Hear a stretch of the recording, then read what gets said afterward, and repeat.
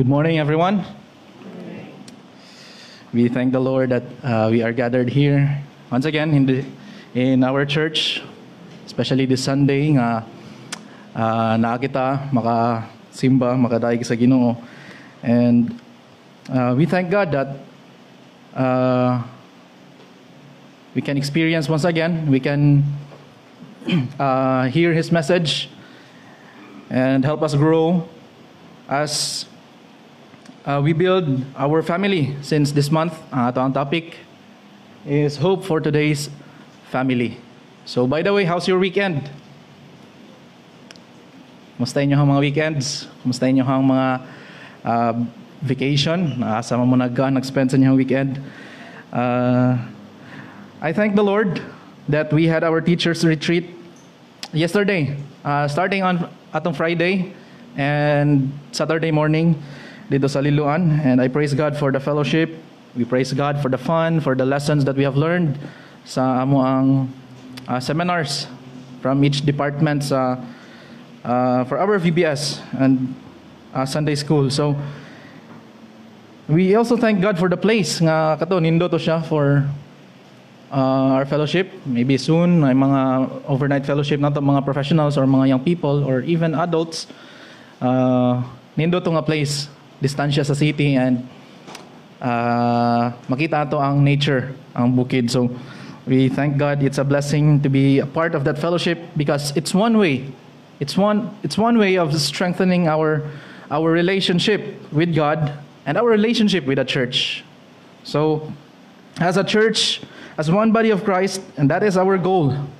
That is our goal, to have unity, and each believer is to grow into maturity. Every believer to grow into maturity, which is also related to our theme, hope for today's family. And as a church, we want everyone, every family, every member of our family, we want them to grow, mature. We want them to be united in Christ. It's every parent's desire to have unity and harmony sa inyong panimalay, di ba? Gusto ninyo nga inyong mga anak, inyong asawa na ay kalinaw sa inyong panimalay. So this morning, I want to share with you our message na adra sa inyong programs, the godly example of godly parents. The godly example of godly parents. So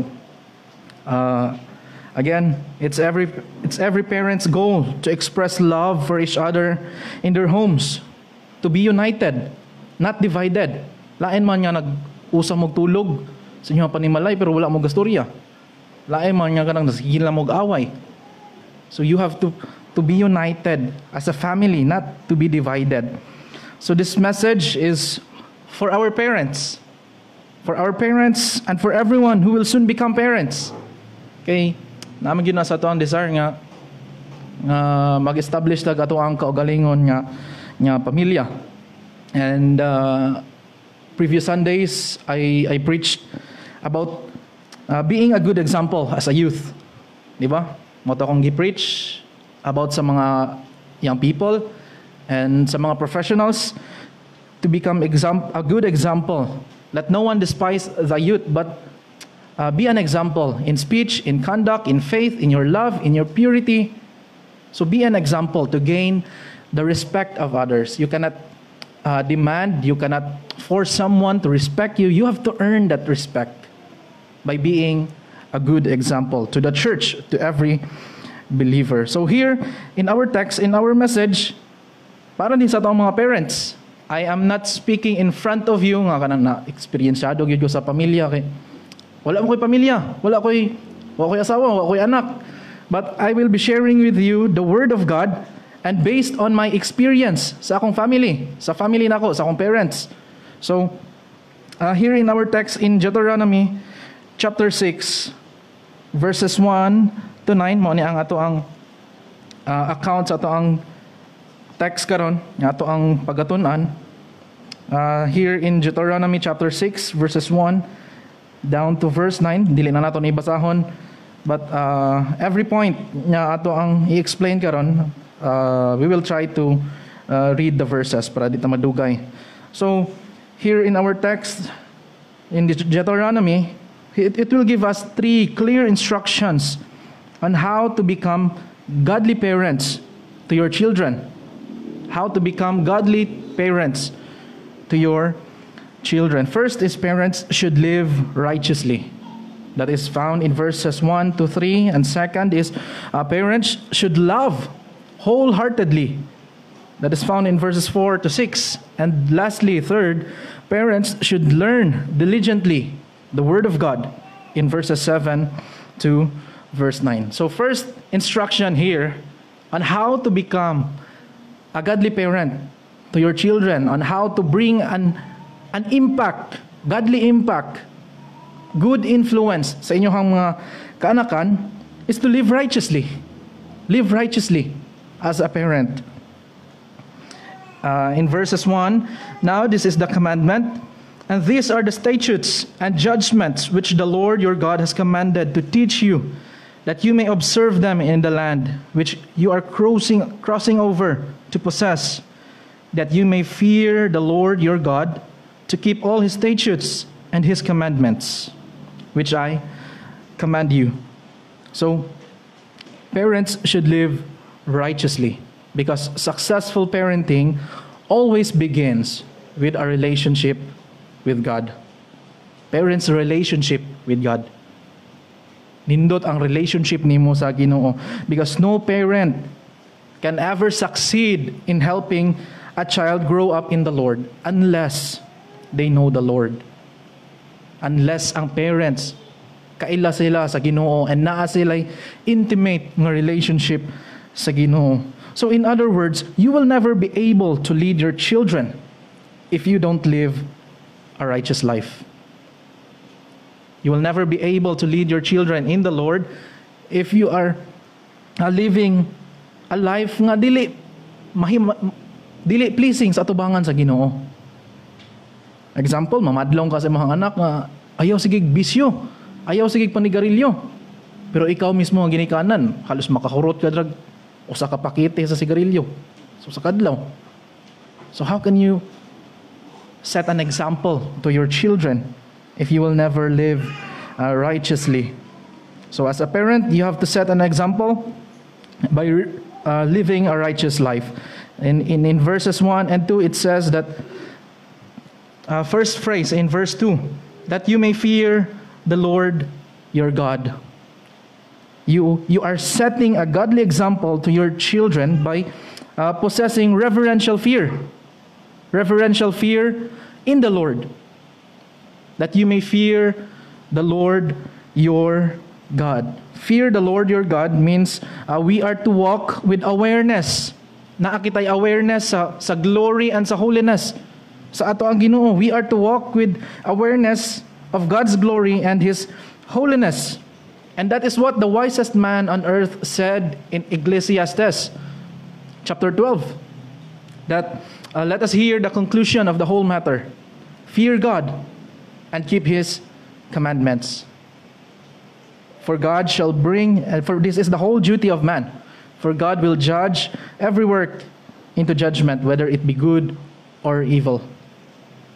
The conclusion of the whole matter. What matters most is our fear sa Ginoo. Fear God. To fear the Lord. This means that a parent's primary responsibility is to walk in the fear of the Lord. This is your primary responsibility as parents, to walk in the fear of the Lord. Unsa man ning klase nga kahadlok?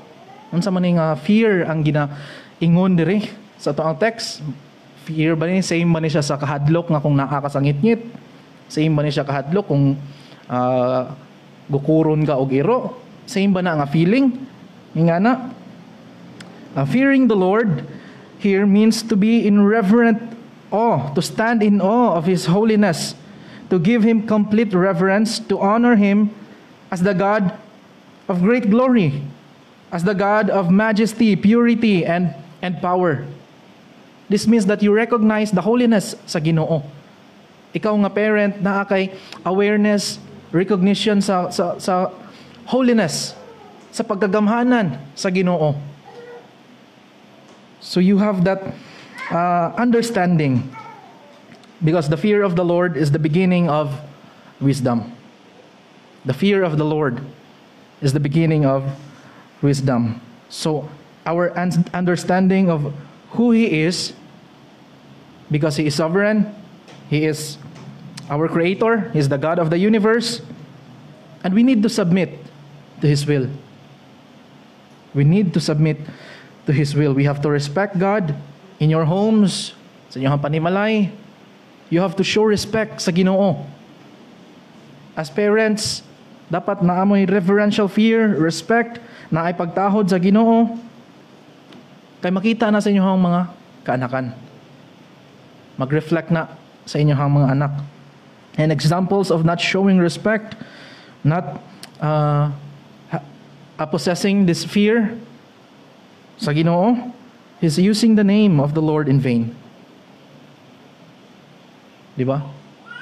In every action, you always respond. Yung mga respond, ayun mo dyan na masulti nimo. Using the name of the Lord in vain. And matinga ka nga anong nakuha na sa mga anak, nga anong asa man siya nakatuon, of course, ay muha. Kaya ka na itong mga ginasulti, kaninyo mga ginasulti, ma-adapt sa mga kabataan. So, another example of not showing respect is, today is Sunday. Example, Domingong dako. Pero mas gipalabi nimo ang imong trabaho, imong laag, or unsa may mga responsibilities nimo dira. Kay maybe you are thinking kasabot ra ang Ginoo. Kasabot ra man ka Lord, pero maybe daw ka simba. Pero maybe daw ko ga attend sa daogan. Ngay mga fellowship karon ra man eh. In Proverbs 1:7, it says that the fear of the Lord is the beginning of knowledge, of wisdom. The fear of the Lord. So, until we understand who God is and develop this reverential fear of Him, we cannot have true wisdom.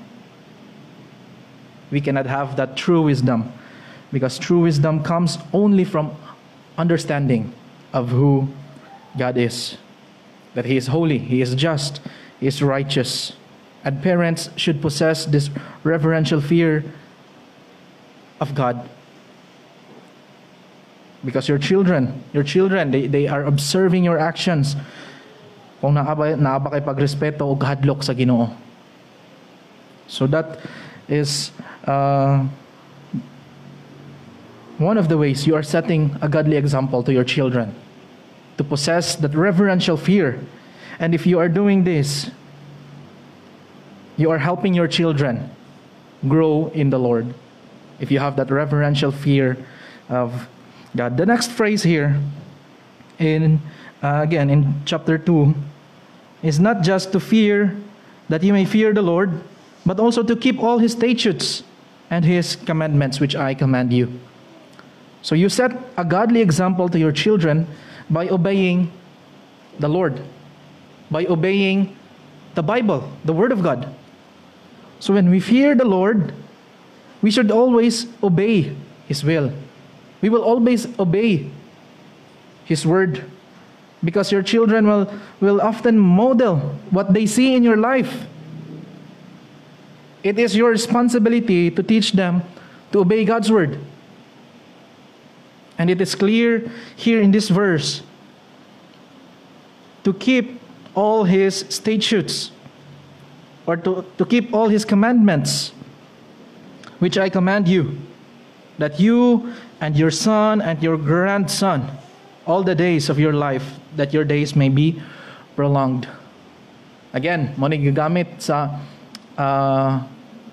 ni Solomon, to fear God and to keep His commandments.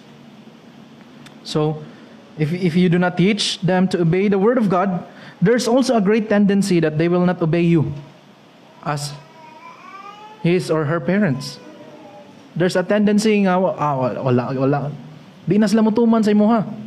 Because you are not teaching them to observe. You are not teaching them to obey God's Word. Because obedience is the first step You must teach to your children. Kaya ang bata, it's their nature to disobey. Bata pa lang gani na, pero kamauna na mo supak. Ingnon ni mag ayaw lagi naghimua kay di na maayo sa mga, pero wag hapon himuon, balikon ra gihapon. Sag baby pa na, nandiyo na sa kan. It's their nature. It's our as human sinful nature. We disobey. So, as a parent, you have to set an example to obey God's word. Dapat makita nila sa mga kinabuhi that you are obeying what the word of God says. Because there's no better witness to your children than the intention to take the Bible seriously. The intention to obey the word of God. Because if you obey, there's always a reward for it.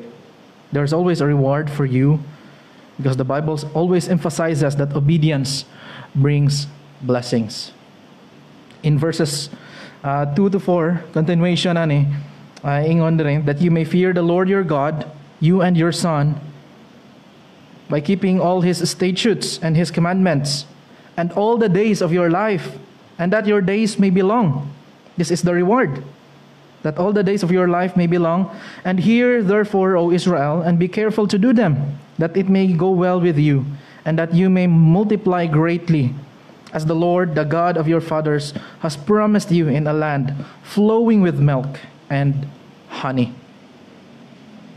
And this is the reward of God sa obedience niya sa obedience sa mga Israelites. So God promised Israel that when they followed His word, He would bless them and reward their lives. And the same holds sa atua karon nga adlaw, sa atoang generation karon. The same holds true today, that God has promised to bless those who walk in His will and follow His word. He blesses those who are obedient. And your children need to know, when they obey God, He will surely bless them. There's always a blessing after the obedience. So, the question is, are you teaching your children to obey God? Do your children know that God will bless us when we obey Him by giving our tithes, by giving our offering? Do your children know that God will bless honesty? God will bless kindness. God will bless your patience. So parents should live righteously by setting an example to fear God and to obey His commandments. Another thing here, second instruction here in verses 4 to 6, parents should love wholeheartedly. Parents should possess this love wholeheartedly. In verse 4, hear, O Israel, the Lord our God, the Lord is one. You shall love the Lord your God with all your heart, with all your soul, and with all your strength. And these words I command you today shall be in your heart. Parents should love wholeheartedly, not just to live righteously, but also to love wholeheartedly. And this verse was quoted by Jesus in the New Testament when someone asked Him, what's the greatest commandment of all?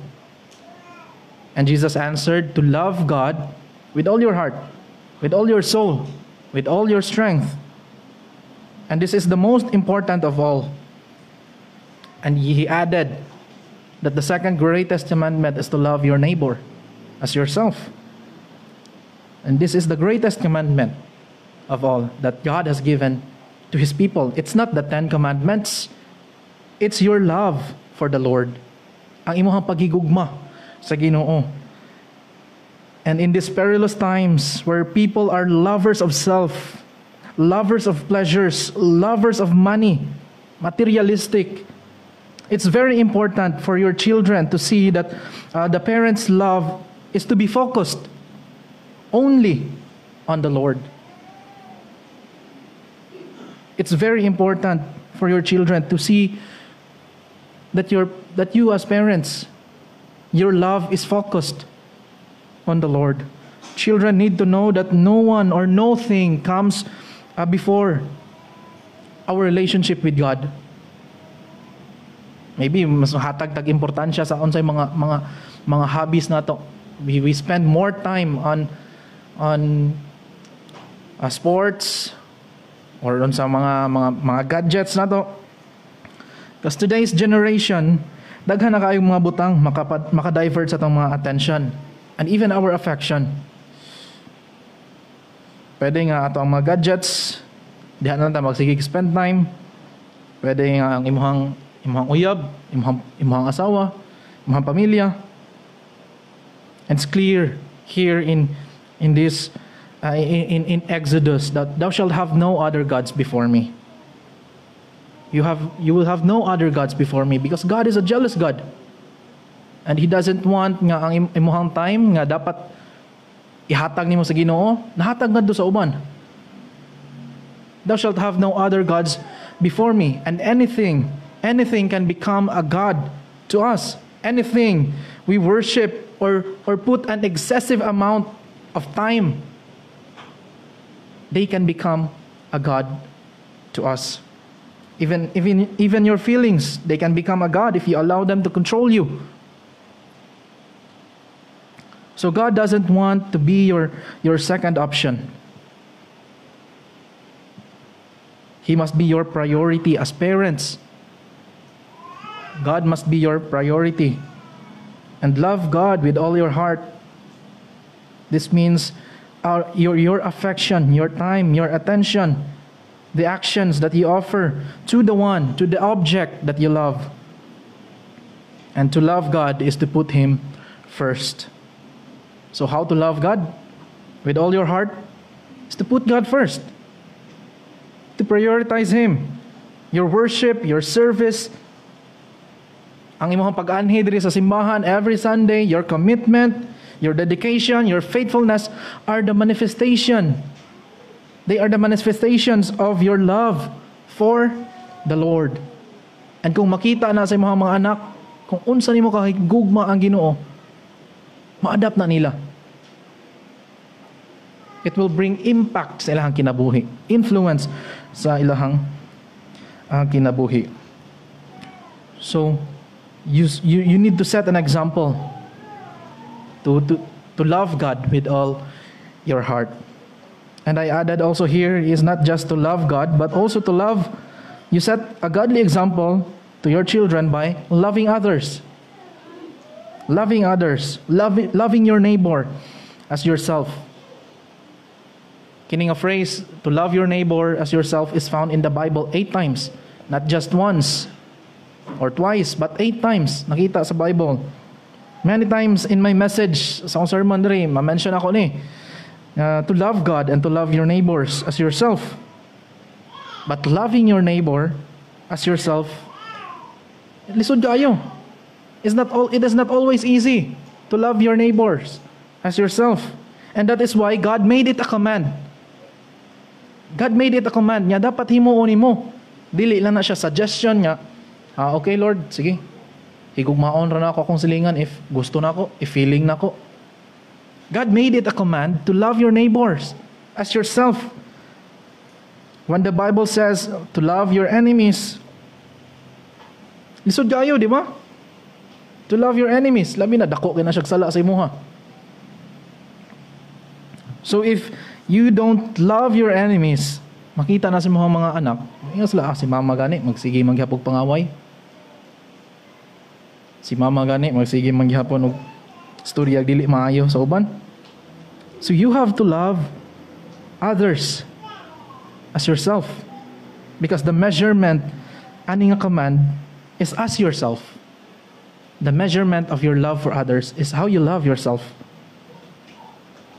To love your neighbors as yourself is you need to love yourself first. Sometimes misunderstood natin it's wrong to love ourselves, or it is sinful to love ourselves. We are So strict nga sala ang paghigugma sa kaugalingon. But even Jesus Christ, He loves us. Mao ni gipakamatyan sa Ginoo because He loves us. Ang sala dira is ang pride nga kanang permi lang kaga una-una sa imong kaugalingon, permi lang kaga think nga unahon ni imong kaugalingon.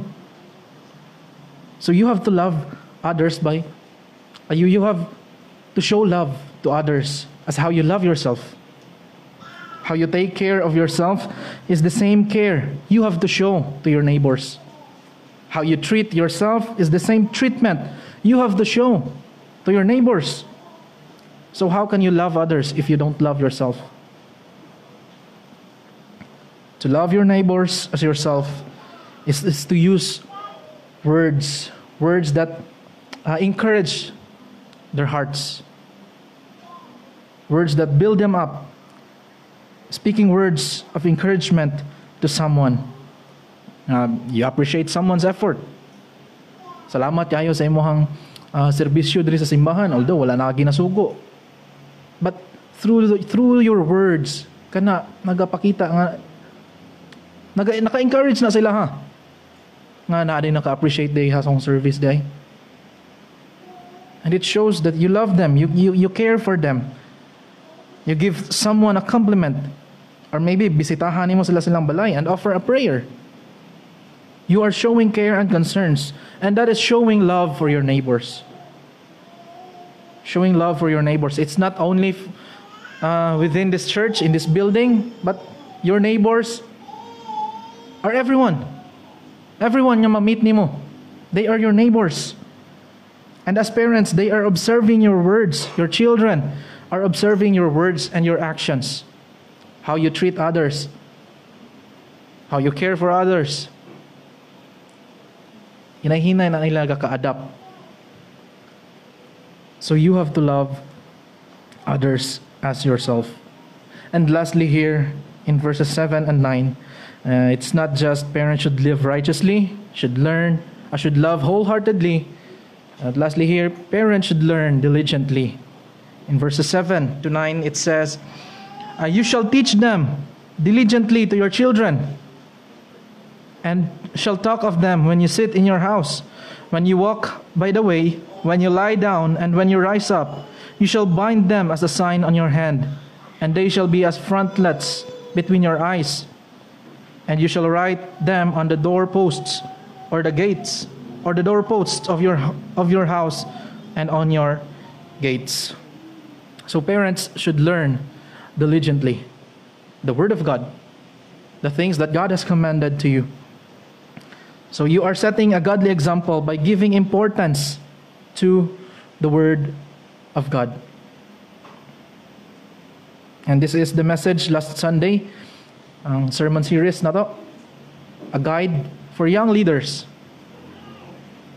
When Paul instructed Timothy to give importance to the Word of God, he said, until I come, devote yourself to the public reading of Scripture. Devote yourself to exhortation and to teaching. Give importance to the Word of God as a young leader, as a young pastor.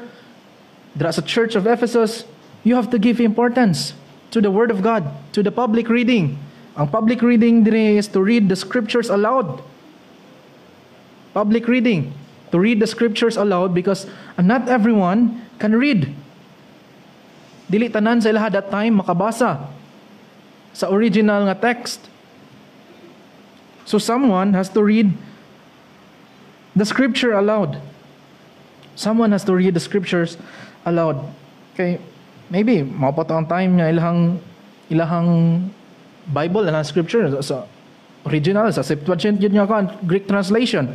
So karon daghanag mga translation sa atong Bible, and kada usa nato natay kaugalingong Bible, na ganit tay mga Bible sa atong mga cellphones, applications.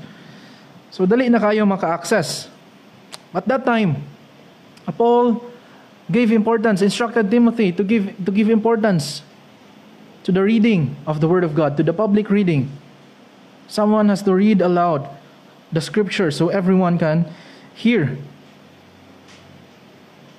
And after that, not just reading but also exhortation. the explanation of the verse. Explanation, reading the scripture aloud, because it was part of the Jewish worship. That's the only time they can have access to the scriptures. So someone has to explain it. And mo na responsibility ni Timothy as a pastor. Explain the word of God to them. Explain, and also teaching. To teaching, devote yourself to teaching, the application, lessons to apply, commands to follow. So unsa may akong sundo na ani, kay mo maning pulong sa Ginoo. Unsa man ang sugo sa Ginoo, unsay sundon ani. So you must give importance to the word of God. As parents, you should set an example to teach your children to give importance to the word of God. You can have your family devotion every night. You can have your family devotion every morning. Read one chapter a day. Meditate it day and night.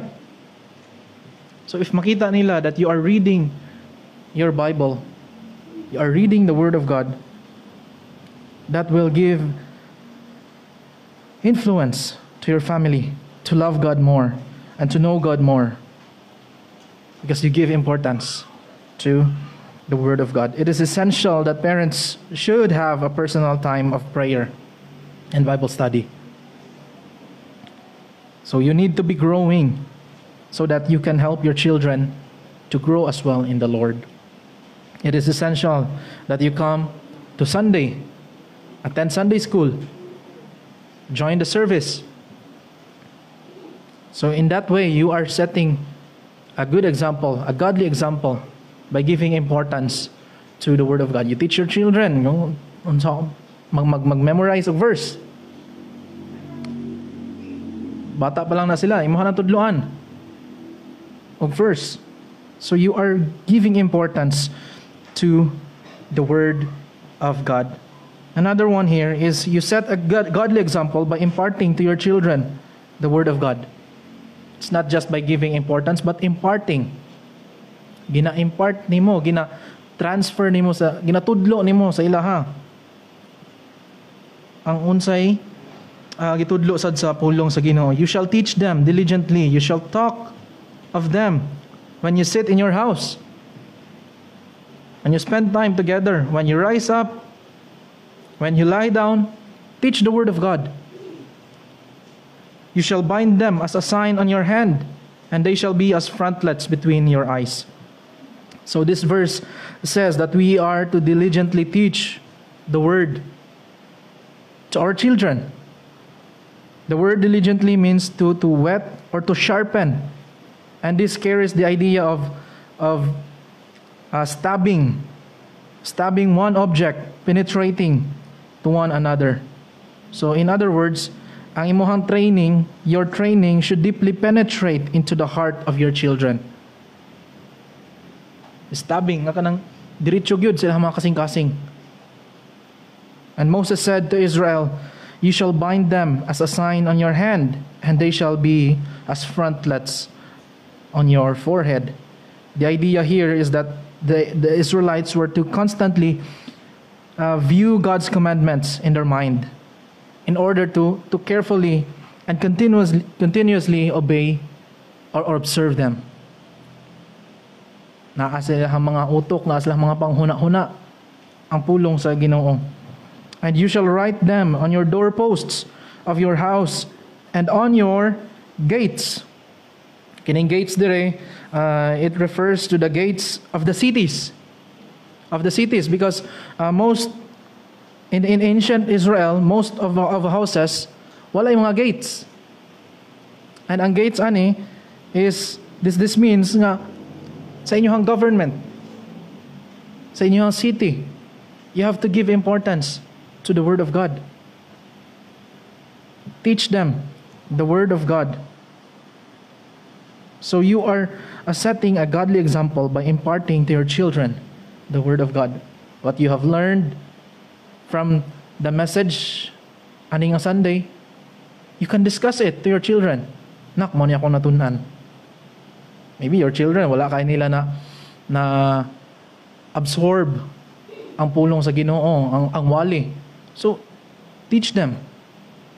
Impart the wisdom, the knowledge, yung mga natunan sa pulong sa Ginoo. Impart the Word of God to your children. So, this is the third and the last that parents should learn diligently. Teach the Word of God to your children, because if we expect to raise godly children, there must be godly parents first. If we expect nga ato ang mga bata na ay kahadlok sa Ginoo, na ay dakong paghigugma sa Ginoo, then there must be godly parents first. I grew up in a Christian family. Elementary pa lang ko until high school. Nagmahay ko nga nung pastor akong papa. Nagmahay ko nga nung Bible woman akong mama. Anong naaslas sa simbahan tanan. Nagmahay jud ko anak. Kitungod na mga actions nga kanang dili makapahimaya sa Ginoo. Daghan kayong mga bawal nga dili bitaw ka kapagusto sa imong gustong himuon. So magyuto nga time nga nagmahay jud ko anong anak pa mo kog pastor eh. Pwede ra man unta nga kanang mga normal lang nga mga ginikanan. But later on, na realize na ko nga it's a blessing to grow up in a Christian family. It's a blessing nga ang mga parents, they are setting godly examples. The influence of my father gave me is his humility. His humility, although si Papa, when it comes sa amua, stricto jud na siya. When it comes sa iyang pamilya, even sa akong mama, sa amua, sa akong duha, sa akong magsuon, stricto kay na siya. But when it comes sa uban, nakita na ako nga na mga conflicts sa church, na mga ginaaway siya, inasingkahan, even mga fellow pastors. But he always responds with humility. He always responds with humility. So, ako nga nakakita, makaingon ko nga, ang nakaingon jud ko sa akong self nga, bantay lang kapag dako. Ako jud mo balos ani kay Papa. But I realized, it's always good, it's always best to respond with humility. And that's what, that's the influence nga gihatag sa akong Papa. And another is not just sa influence akong Papa, but also the influence of my mother. The influence of my mother gave me is to be prayerful.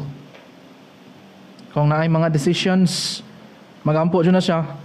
Naay mga problema, matayo na siya sayo. Kaya magampo, usahay, mamukaw pa na sa mua. Kaya apilon migampo niya. Para naman, murag, wala ra. Sige na lang, tumano na lang, mata na lang sa'yo kaya para magampo. But later on, it's a blessing sa mga part. Kato naghatag og impact. Wala gyud to nagsayang ang ilahang example sa mua.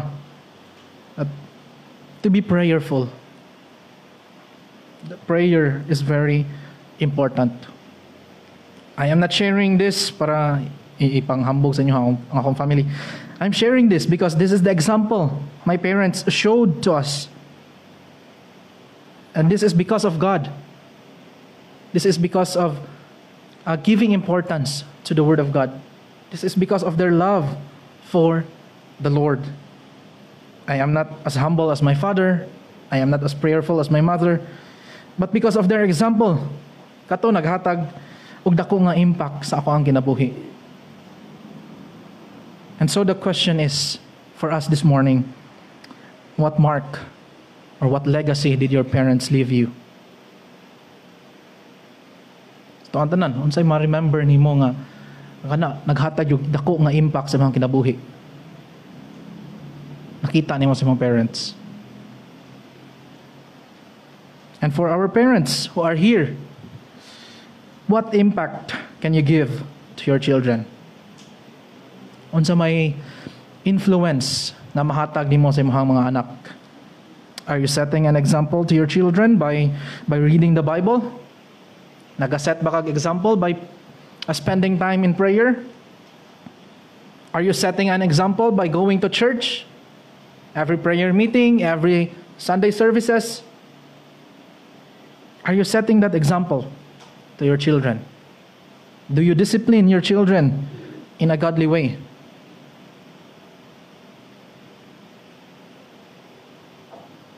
So you are setting an example to your children if you live righteously, if you love wholeheartedly, and if you learn diligently. And the togetherness in the family, kining complete mo sa inyong pamilya, read God's Word together, pray together as a family, go to church together, or spend meal time together. Kani masuko gyud akong kuan, papa ani. Basta dili mi kompleto sa lamesa. Magdali ra gyud ni masuko. Dapat kompleto gyud mi tanan. So if you want to raise godly children, you must be a godly parent first. If you want to raise godly children, you must be a godly parent first. Let us pray. Our great God and loving Heavenly Father, we thank you for your message that we have learned this morning. We thank you, Lord, for the instructions. We thank you, Lord, for our parents, that they are loving us unconditionally, sacrificially. We thank you, Lord, for their efforts. And I am praying, Lord, for our parents who are here today. Lord, bind them with your love. Continue to help the parents to set godly examples to their children. I know they are not perfect, but by your grace, by the guidance of the Holy Spirit, you can help them, Father, to set godly examples to their children. So bless your word in our hearts. In Jesus' name, amen.